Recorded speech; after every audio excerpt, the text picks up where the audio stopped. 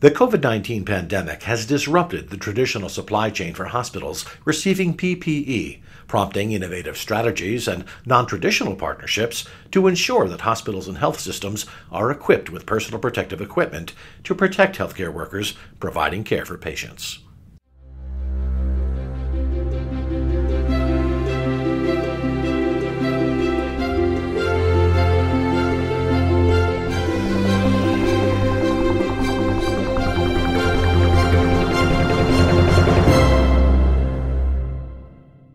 Welcome to Advancing Health, a podcast from the American Hospital Association. I'm Tom Hedderly, senior writer with AHA.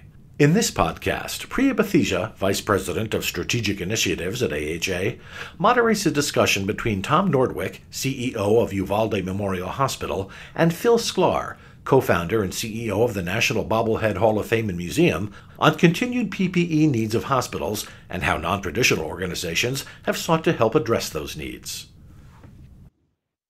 Thank you, Tom. Through AHA's 100 Million Mask Challenge, the American Hospital Association, Microsoft, Kaiser Permanente, Kearney, UPS, and Merit Solutions launched a smart application called Health Equip, where hospitals in need of PPE are matched with individuals or organizations looking to donate medical-grade PPE. One of these organizations, the National Bobblehead Hall of Fame and Museum, provided a generous donation of funds that brought medical-grade PPE for hospitals such as Uvalde Memorial Hospital. Phil, you've been an amazing partner with AHA's 100 Million Mask Challenge and Protect the Heroes campaign. Can you tell us why your organization became involved with these efforts? Yeah, so in mid-March, when the pandemic was really, coming to full force in the United States, and we were learning about this in real time. The museum, we closed on March 14th to the public, and, our world was sort of turned upside down. The bobbleheads that we were planning to release for Major League Baseball opening day, in early April, were all in jeopardy, and really the sports world was, quickly shutting down. And so we thought, a couple things. What can we do to help out during this time when there's so many people in need, and everything is changing? And we sort of brainstormed some ideas. We couldn't convert to producing masks and PPE, so we thought, let's do something to raise funds for PPE, doing what we do best, which is creating bobbleheads. And then, secondly, what kind of bobbleheads do people want? And at that time, we were looking and said, hey, people are asking for a Dr. Fauci bobblehead, and we keep seeing him on the news and every hour on every channel, and he's become this voice of reason for the pandemic. So let's honor him with the bobblehead. And at the same time, we had heard about the 100 Million Mask Challenge and did some research into that, and thought that would be a perfect way to really raise funds through the sale of the bobbleheads. And so on April 1st, we announced the Dr. Fauci bobblehead and announced that $5 from every one sold would be donated to the American Hospital Association, the Protect the Heroes Fund, to support the 100 Million Mask Challenge and to get PPE to the places that need it. That's really awesome. And it's been exciting to see how that has all played out and how many bobbleheads you've been able to sell. And I think a lot of that is the, like you said, the wisdom of Dr. Fauci and his presence as we've taken on the pandemic, but also really the need of hospitals to have access to PPE. So Tom, of Uvalde Memorial, how did this donation support your hospital? Well, as we all know, with the pandemic thus far, I mean, you tend to see surges of or hotspots all over the country, and one area will surge for a while, another area will surge. But when the pandemic first started coming about, and the need for PPE increased, and that's personal protective equipment. When that increased, the availability of it just was outstripping the demand. We would look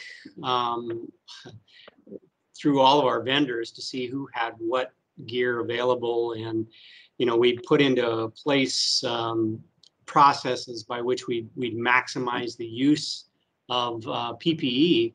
But also, you've got to provide your staff with equipment so that they can protect themselves as well as the patients when they're giving treatment. And so having it is so crucial. And there are times we just couldn't get it. We couldn't find it anywhere. And when we did find it, it's crazy what's happened out there in the market. But this stuff, more than quadrupled in price. In some areas, you'd see it probably listed at a tenfold above what you were purchasing it at before the pandemic started. But even then, if you were willing to pay for it, people were ordering it. The shipments would get confiscated when they'd come in, because a lot of times they were coming in from overseas and still being dispersed to those hotspot areas. And well, when our term came around for a surge, and our big surge was in July, we didn't have any isolation gowns to speak of here in house, but we were very appreciative to receive what we did. I just say thanks to the National Bobblehead folks for doing that. It was a pretty neat thing to do, and it certainly did help us to be able to provide that. Thanks, Tom. Well, Phil, we know it was really amazing how quickly the Dr. Fauci bobblehead sold out. So we really wanted to just provide you an opportunity to connect with one of the hospitals that actually received the PPE through your generous donation, and really show, how the sale of one bobblehead can really make a difference. What do you sort of have planned for the future of these bobbleheads as you move into the winter? Yeah, so no, we appreciate that opportunity to hear, from one of the hospitals, and we've heard from others who, have expressed their gratitude, and we've heard from customers who, bought the bobblehead not just to have it, but also to contribute to a great cause. And yeah, as you mentioned, the first bobblehead, we had sold about 30,000 of them, so we decided to number them to 42,020 for the 2020, year. And we were expecting sort of the pandemic to die down, but unfortunately it continued to, flare up and move from, all across the country in different spots. And we're still not in a good position, as we hear, on a daily basis. And so, yeah, the first version sold out, and we have done several other versions, which each one, donating $5 to the Protect the Heroes Fund. And we're approaching the $300,000 mark, and we've done 12 governors now, Dr. Birx, 5 different Dr. Fauci bobbleheads, including a bobblehead ornament, which was suggested by somebody there at AHA that had a great idea, and we put it into motion. And those are just arriving now, so they'll be on people's trees. I think in all 50 states we